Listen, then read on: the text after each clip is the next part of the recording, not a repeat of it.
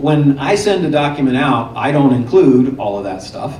I don't include anti-assignment or any of that stuff because I don't want the restrictions. Now, if the other side goes to an attorney, which I just had in a deal, and they're like, well, the glaring, quote unquote, things that are missing are a non-disclosure clause and an independent contractor clause and this, that, and the other, then fine, okay? And in that, they even said that it has to be me, right? So it's not only cannot assign, but the grantee in that case, which was one of my companies, has to be able to provide the services of Roland Frasier, and if it's not Roland Frasier, then all hell breaks loose. So, but I don't put that in there, right, to start with, because none of that is in my interest. I know me, I know I'm going to be a good human being and do a fair deal, but I don't want to be bound any more than the other side wants me to.